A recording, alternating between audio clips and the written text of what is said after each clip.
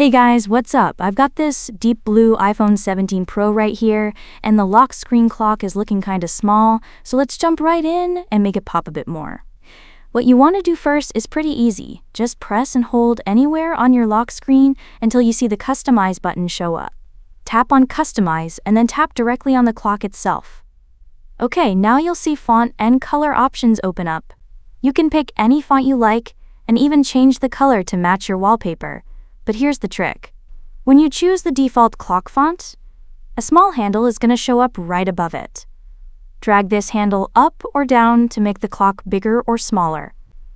You know, it's a bit hidden and a lot of people don't even realize it's there, but once you see it, it's pretty easy.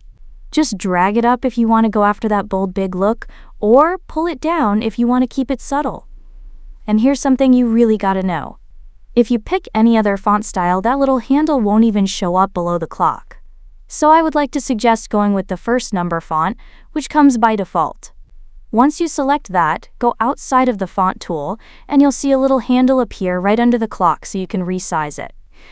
Now there's another way if you don't want to press and hold on the lock screen. Go ahead and open the Settings app on your iPhone, scroll down and tap on Wallpaper. Right here you'll see your current lock screen wallpaper preview.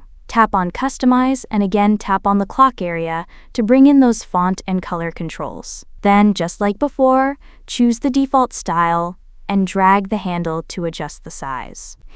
Anyways, that's how you make out a bigger or smaller clock on your iOS 26 lock screen.